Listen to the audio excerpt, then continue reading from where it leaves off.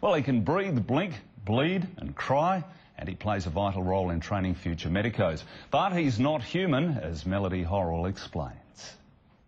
Well, you may have heard of Superman, but now meet SimMan.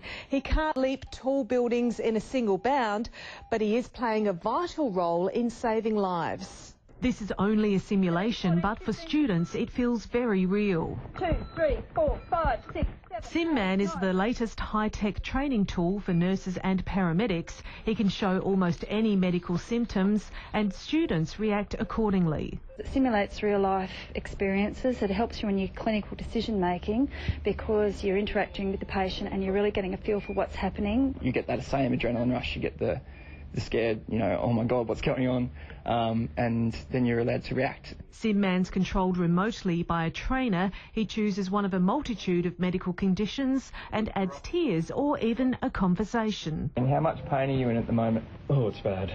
Okay. The idea is to put what's learnt in class into practice. When they're exposed to that situation again in a clinical environment, they've already had practice at responding. You can't kill him. It's really good. Following treatment, students are given feedback on their response. SimMan's proven to be such a super training tool. He's likely to pop up in other universities across Australia. Melody Horrell, 7 News.